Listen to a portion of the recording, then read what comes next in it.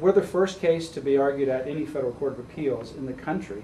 And this particular circuit court usually makes its decisions fairly quickly. So that means we'll probably be the first case to get an opinion. And from there, it's on to the United States Supreme Court. So while this is not the last step in the road, it is a huge step. And we're looking forward to the arguments. Are you looking forward to kind of the tag team match with you and Ken Cuccinelli? Certainly looking forward to arguing. Our case goes first, and then the Commonwealth of Virginia goes after that. So we're looking forward to that dialogue and that give and take to see how it goes during the arguments. And ultimately, of course, it's what the judges write, not tomorrow, but after the decision has actually been given. Have you guys worked with the state at all, or is your arguments completely different? Our arguments are very similar in the sense that we argue that the Constitution does not give authority to pass the individual mandate, but we have additional arguments as well. We also argue the employer mandate, which the Commonwealth of Virginia does not raise, and we raise additional constitutional claims.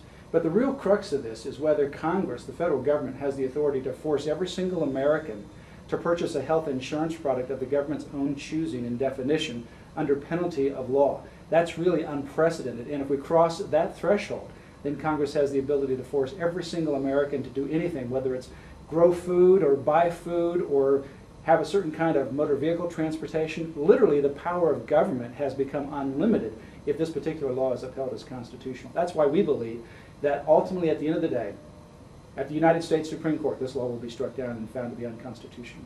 Good. So tomorrow is just kind of jumping through the hoops a little bit to get there.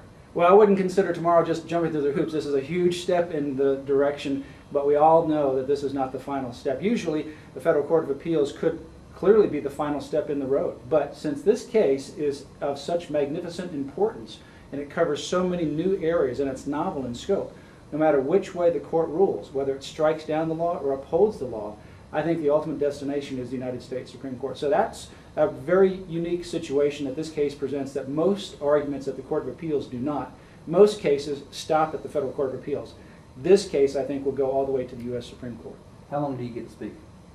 Total of 20 minutes each side. So we have 40 minutes for the first case and 40 minutes for the second case. Now, it's not a lot of time, but there's a lot of questions that can take place in that time period. And of course, a lot of this has been done through the briefs.